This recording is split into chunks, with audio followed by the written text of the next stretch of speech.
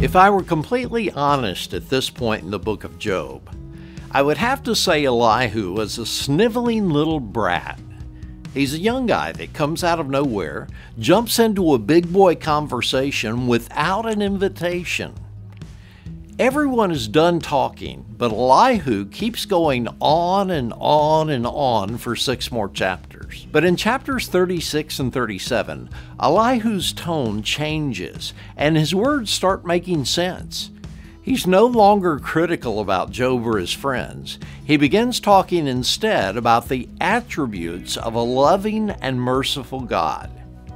In chapter 36, Elihu claims to speak on God's behalf as he declares the Lord's justice and righteousness.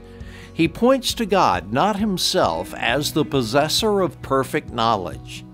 He speaks of God rewarding the obedient and the sad fate of the hypocrites, those who deny their sin and guilt. Then Elihu acknowledges the greatness of God by saying, "Behold, God is exalted by his power.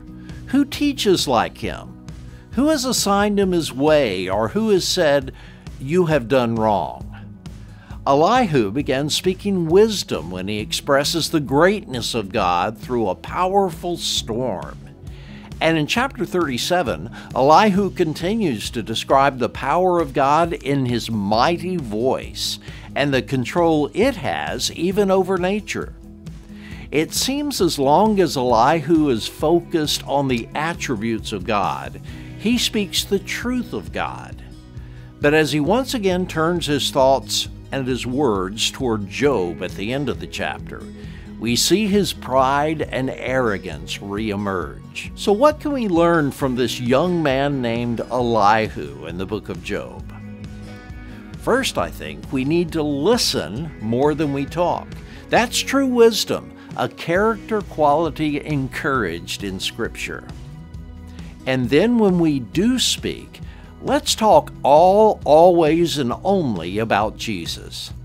I found that I can't go wrong when I let him speak his words of life through me.